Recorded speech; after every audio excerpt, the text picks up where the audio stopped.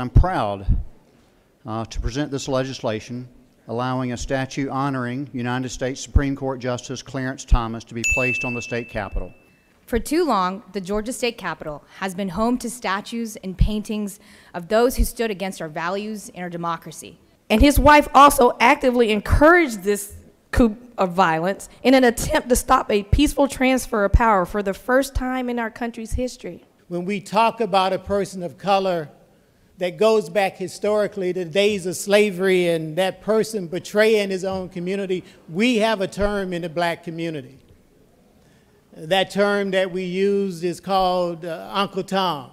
Justice Thomas has indeed lived up to some of the cautions that I presented in my first speech by rolling back judicial precedent in the pursuit of political objectives, despite having assured the public and Congress on multiple occasions that he would adhere to and respect precedent. Additionally, his wife is directly implicated in not only participating in the insurrection on January 6, 2021.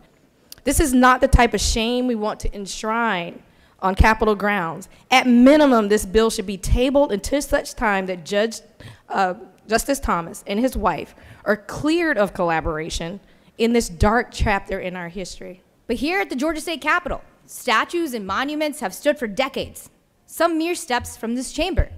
Monuments whose memories of insurrection and national betrayal were or continue to be honored alongside those who gave the last full measure of devotion to preserve America and protect our democratic society. 21 names, 21 Confederates who betrayed our country have been honored at the state capitol. And I believe today, if we choose to pass this bill and honor Associate Justice Clarence Thomas in this way, we may be making that mistake once more.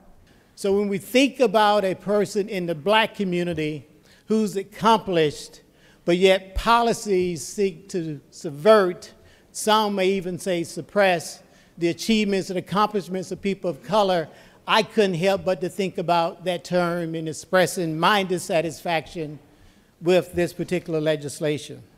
And I don't expect people of non-color to get the sensitivity that we feel about a person of color whose policies and practices, and decisions and votes that we've rallied and fought against. But it's not just about people of color. Justice Thomas' decisions have certainly sparked outrage against women, and not just women of color, but all women.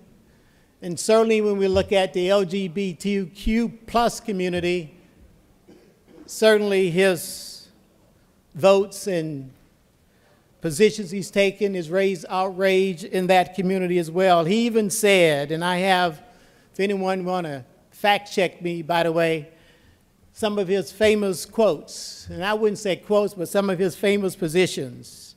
And let me just kind of share with you what some of those positions are. He said, job discrimination rules don't apply to transgender status. I said they should. He said anti-gay marriage laws not the same as miscegenation, which I don't know why.